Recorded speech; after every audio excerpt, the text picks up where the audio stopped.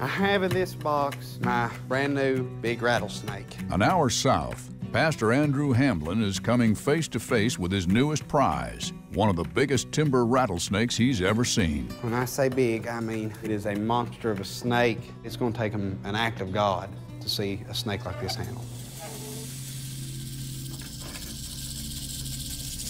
But it is by far the biggest around. I can't even fit my whole hand around it. I don't normally name my snakes because they're just snakes, but I'm going to call this one Tiny. If this snake wanted to, he could come out of my hand and it'd be over. Andrew knows the dangers of rattlers. A rattlesnake bite nearly killed him exactly 3 years ago.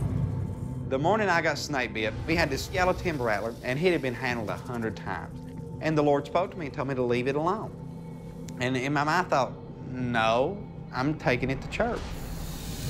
Bam, it caught me. And within 15 minutes time, I was done starting to swell and done getting to where I couldn't breathe. I began to vomit blood all over myself and all over the church. I went to Pineville Hospital. They flew me from there to the University of Kentucky.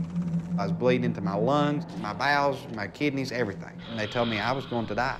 And here come Jamie through the door, and he began to pray and started speaking in tongues. I knew then I was going to live. The lesson that was learned was that when God tells you to leave one alone, leave it alone.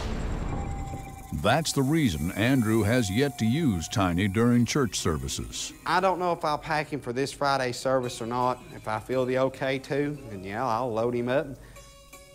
You know, it's going to make a believer out of somebody.